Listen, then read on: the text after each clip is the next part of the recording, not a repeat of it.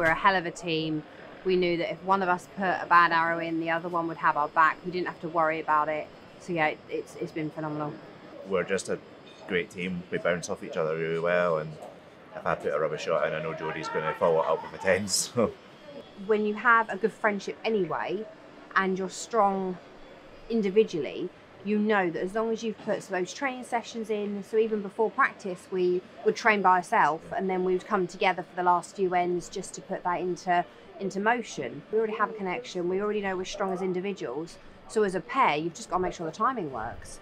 if it wasn't for the National Lottery, we wouldn't be able to do what we do. So yeah, these medals wouldn't be possible without the National Lottery. 100%. You know, you think you've come on squad, you've worked hard, you've trained, and then actually it's the people that play the National Lottery that help us get that funding that has meant that we can prioritise being athletes.